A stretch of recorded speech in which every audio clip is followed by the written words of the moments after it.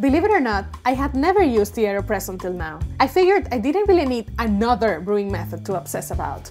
But if you're a coffee enthusiast who enjoy making great coffee at home and you haven't had the chance to try the AeroPress before, let me warn you, it totally ruined my coffee experience. Just not in the way you think. Hear me out. Hi, I'm Liz, former cafe manager and professional barista, and I believe that enjoying great coffee should not be a luxury. In this video, I'll review the AeroPress Clear, and I'll tell you everything you need to know about it, what it is, how it works, what's new about this one, my experience with it, and who it is made for. So keep watching if you want to know whether or not to make the AeroPress Clear your new daily brewer. Let's go! The AeroPress is a fairly recent invention. At a first glance, it looks simple and not as sexy when standing next to other brewers and machines, but there's more than meets the eye. In fact, it was these same devices that prompted inventor Alan Adler to create the first AeroPress back in 2005. Trying to reduce bitterness and acidity from his daily coffee, his dissatisfaction and frustration drove him to develop the first AeroPress in his garage, and nailing this innovative and functional design that remains fairly unchanged after almost 20 years. To the majority of people, this might just be another piece of plastic.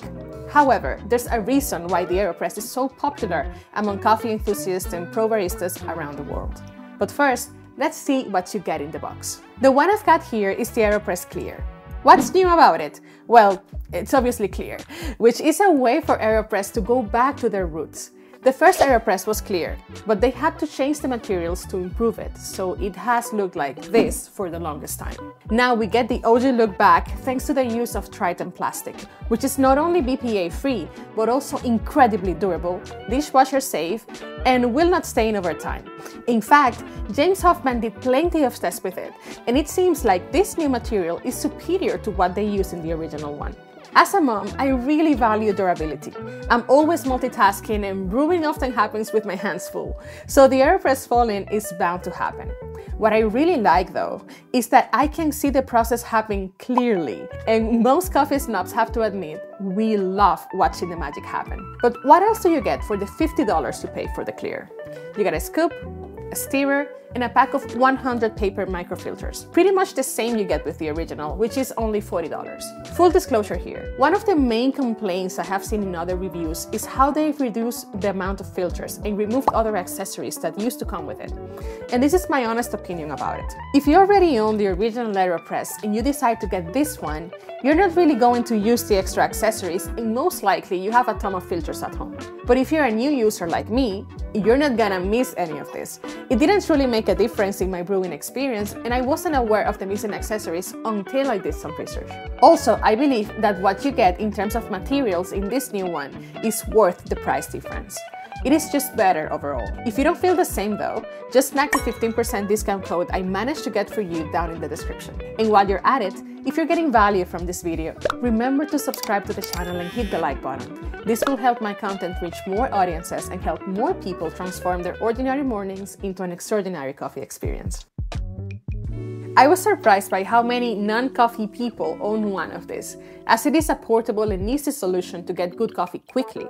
But why is the specialty coffee world so obsessed about the AeroPress? And is the craze justified? Brewing with the AeroPress is as simple as it gets. I'll show you the specific recipe I've been using, which is giving me the best result for my taste. But first, this is how it works in a nutshell. Set up your brew by pulling the plunger out, then placing a filter into the cap and twisting it onto the chamber before placing it on top of your mug or carafe. One of the main characteristics of AeroPress is that you don't need any precision tools to successfully brew a delicious cup. The device is pretty forgiving. Even the instructions that come on the box are volumetric. So start with a scoop of finely ground coffee, add hot water all the way up to the number 4.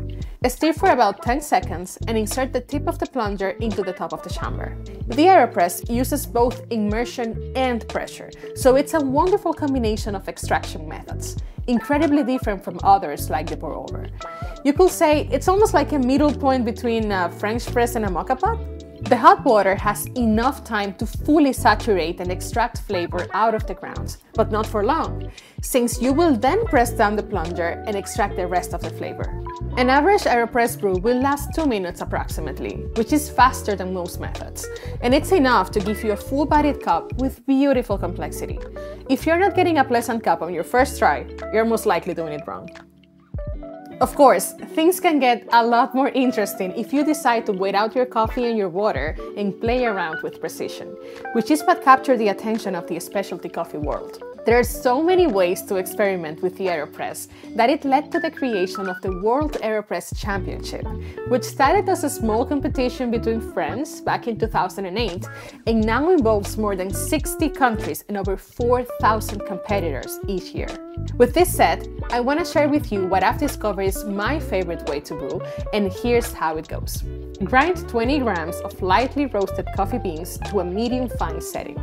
The grind size should be slightly finer than your regular pour-over setting. Level up the coffee bed before adding water for an even extraction. The water temperature can be anywhere between 80 and 90 degrees Celsius. This recipe uses a 1:15 ratio of coffee to water, so add 15 milliliters of water for every gram of coffee for a total of 300 milliliters. Start by blooming the coffee with 60 milliliters of water and stirring back to front, not in a circle motion, to fully saturate the grounds. Do this for approximately 10 seconds. Then, quickly pour the rest of the water to 300 grams and insert the plunger. Let it rest for 30 seconds with the plunger on. Finally, let's plunge, but do it gently. Part of the ritual is simply letting the weight of your hands lay on top of the AeroPress. This pressure will be enough to produce a great cup, or even 2 smaller ones. And the best part? It produces a clean profile. There is no sediment in the cup because we're not overdoing the necessary pressure, the paper filter traps the oil, and the extraction is even when we apply gentle force. Of course, I can't forget to mention how easy it is to clean. Simply pop out the filter and give it a rinse. This is maybe the most enjoyable part of the process for me. No hassle. I've noticed that in the specialty coffee world, we care about 3 things: the flavor, the rituals, and the looks. We fall in love with the profiles and consistently try to achieve perfect results while turning the act of coffee making into a significant and enjoyable part of our day. But ultimately, we want to proudly display our skills and our gadget collection in the most visually appealing way possible. So imagine how out of place a gray plastic device looks in any of these coffee bars. But not this one, no. The AeroPress Clear is all about aesthetics. Glass-looking, slick design that's now swamping social media by the hands of coffee lovers, creators, and honestly anyone who owns one. And to any coffee lover who's looking to get their first AeroPress, take note, the AeroPress Clear totally ruined my coffee experience. I gotta be honest, I never had high expectations about it, hence the time it took me to get my hands on it. Granted, this is the must-have for any so-called coffee nerd, but there's only so much I can brew.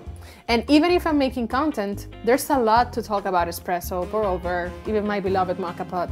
So I postponed this brewer until the time was right.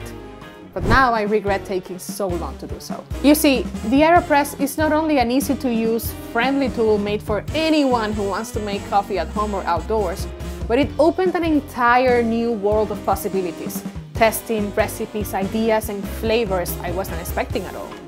My very first brew, using well-known beans, gave me a results that left me flabbergasted. On the very first week, the AeroPress took my attention away from all my espresso making and replaced the mocha pot and V60 as my daily brewer. And I'm honestly afraid that I cannot go back. Sounds like I might be overreacting, I know. You won't ever get true espresso results from it, and you can't really compare one brewer to another. So I hope I can balance things out on time. But as a mom, as a home barista, as a nerd who loves to experiment and learn new recipes, and as someone who needs great coffee multiple times a day and fast, this is honestly going to be hard to beat for now. Because let's face it, coffee is life, and having mediocre coffee is simply not acceptable. Thank you for watching, and I'll see you next time.